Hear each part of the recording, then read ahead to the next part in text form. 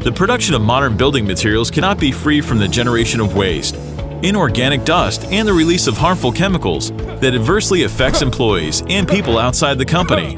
For example, phenol, formaldehyde, ammonia, and carcinogens are released in the production of glass fiber insulation. By getting into the ventilation, dust and fine waste from production disrupt its operation, leading to increased concentration of harmful substances in the production facilities.